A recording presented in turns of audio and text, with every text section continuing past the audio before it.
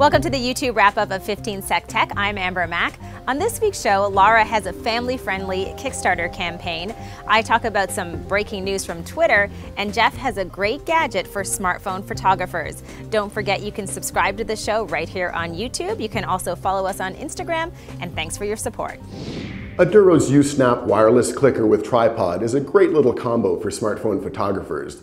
The clicker can be paired with your device through Bluetooth, and so it lets you take a picture with a click from up to 30 feet away.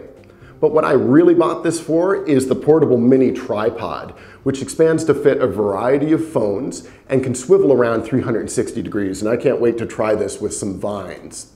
It will also let you rotate your device up to 90 degrees to the side, which admittedly can get a little bit unstable with such a light tripod.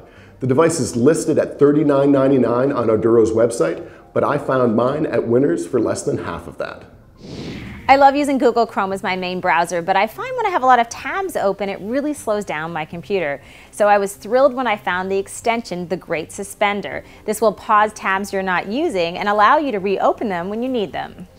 The days of seeing a kid get lost in a book sometimes seem far away when gadgets and screens are ubiquitous. This awesome transmedia Kickstarter project called Imaginary Friends plans to integrate the fun of digital with the magic of storytelling.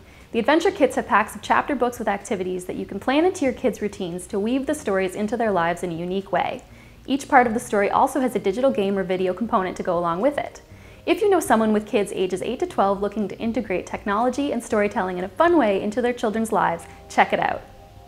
According to a report on BuzzFeed, Twitter is launching a feature later this year called Lightning. This will allow you to get event information from breaking news to sporting events all in one centralized place. If you're a Mac user, then you gotta know that there's a ton of great functionality buried in the Alt or Option key. For example, if you Alt-click the notifications icon in the upper right-hand corner of your menu bar, then you can mute it for a day.